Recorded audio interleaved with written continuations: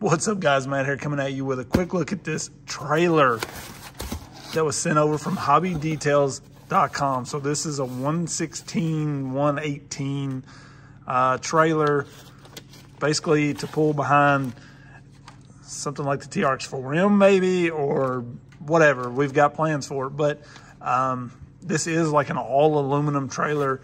Looks really nice, and I mean, it's got some directions here. It looks like a lot of bolts to put together, so gonna get busy on that or put Liam to work. But this thing, you know, I don't know. I've kind of got mixed feelings on this one. I've seen this price from like 80 bucks all the way to 160 bucks. I don't know. It is packaged very well.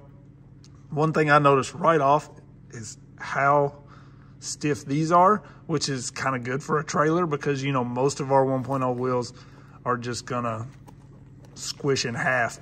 But my main thing was like, man, I'd like to get a hold of some of this material and make me some dual sage foams out of it. But this is like a very hard foam inside of here. These aren't bead locks, they're just glue on, but they're not gonna come off, so you really wouldn't even have to glue them. But you can see this thing's packaged up very nice.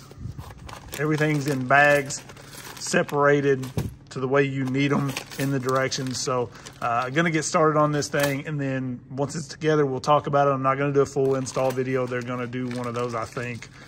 But it does have working lights that run off of 2 AAA batteries.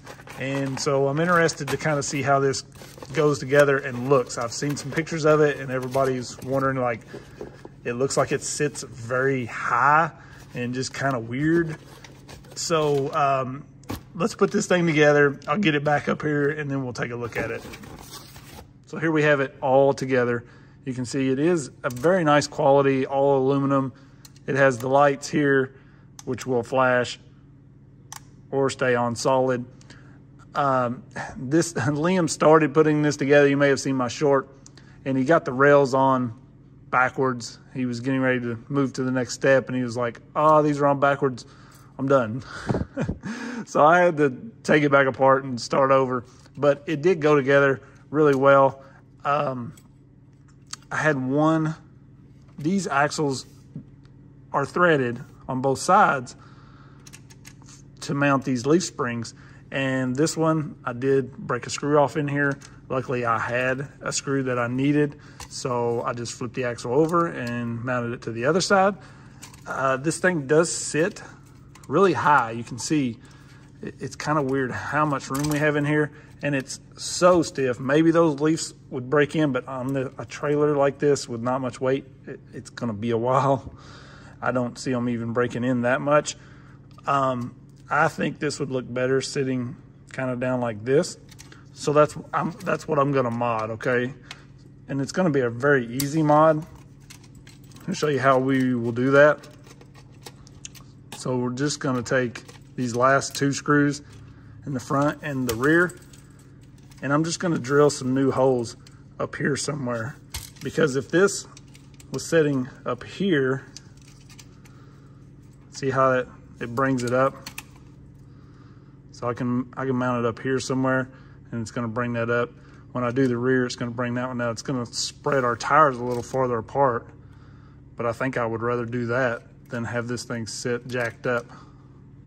So that looks much better in my opinion, and still got a few things to work out. I definitely will want stiffer springs on the rear of this.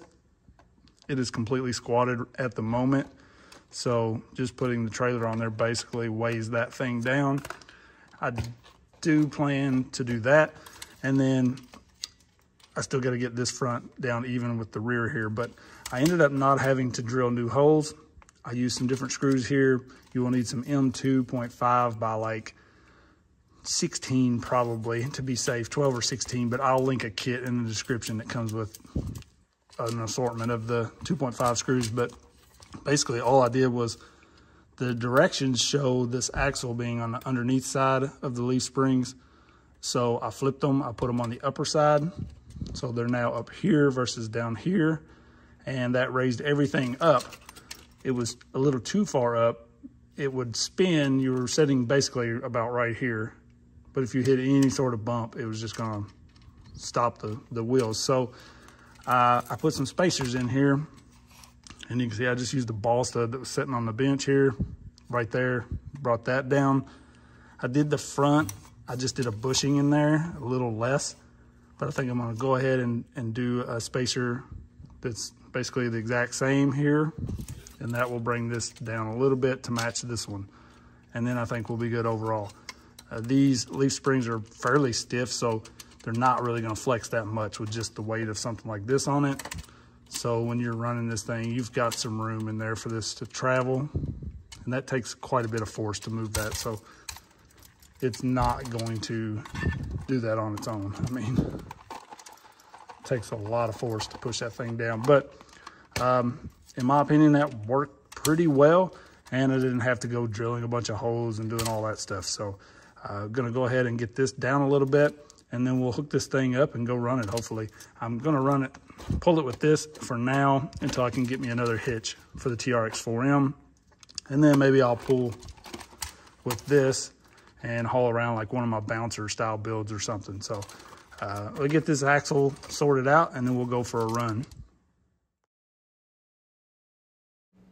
So once I got the ride height sorted out and where I wanted it, my main issue with this trailer is the weight. I mean, it's a nice solid build, which is good, but it weighing 878 grams. Then you add a truck onto that. I was pulling the Traxxas here that comes in at 678. Once you do that, it gets pretty tough for a normal 18th scale truck to pull this off-road.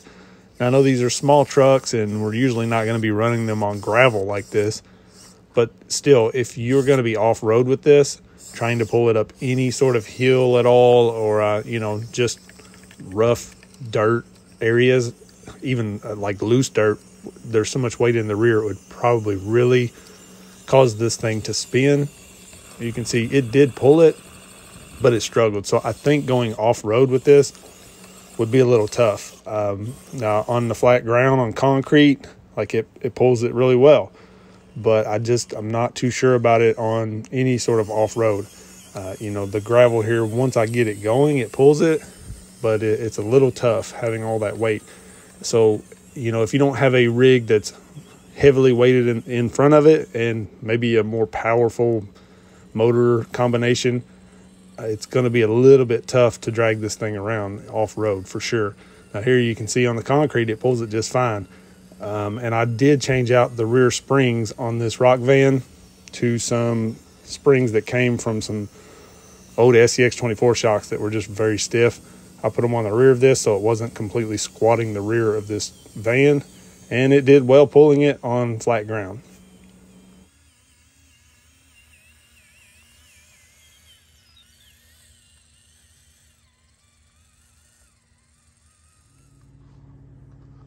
All in all, this is a very solid built trailer. I think once you kind of make a few modifications, make it your own. For me, I just had to lower that ride height. I couldn't deal with this thing sitting all jacked up. It's going to be a nice solid trailer to pull whatever I want to pull.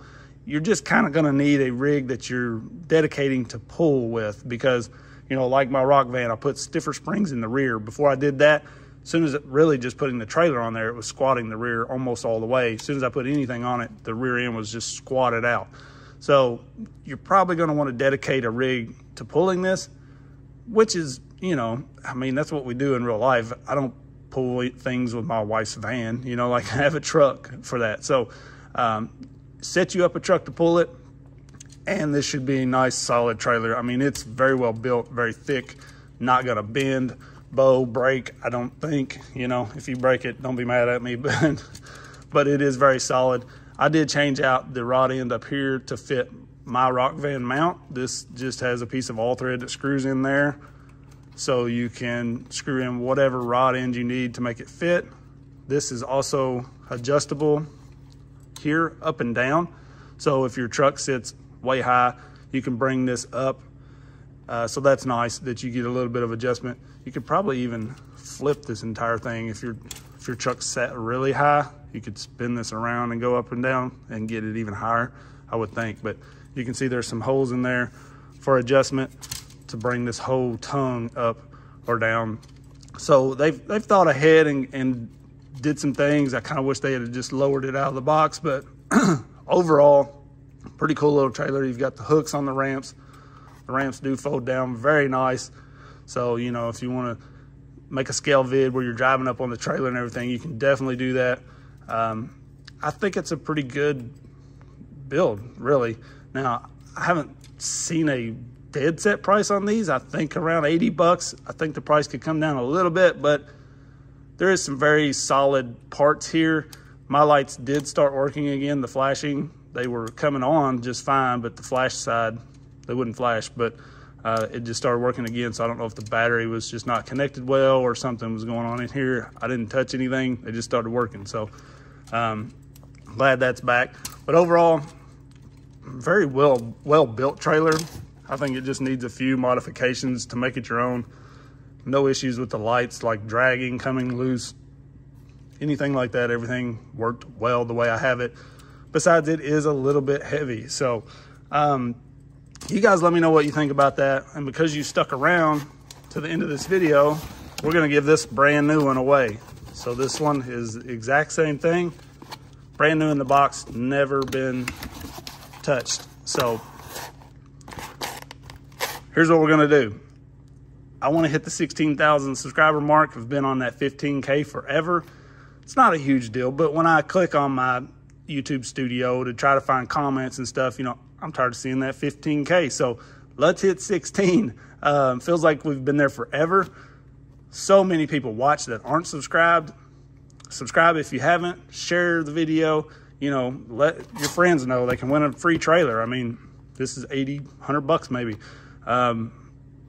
Let them know, share it, get the word out there. Really just because, you know, we want to give as many people as possible a chance to win something cool. Like I said, all you got to do to win is make sure you're subscribed and click the bell, because you're going to want to know when I do the winnings video, and you're not going to know if you don't. All right. Make sure somewhere in your comment below that you include the word trailer. That's the keyword I'm going to use to select the winner. So when I go to the computer, I'm going to put in there, it must include the word trailer. So make sure you use that word somewhere in your comment. Doesn't matter if you tell me to go fly a kite, put trailer in there somewhere, all right?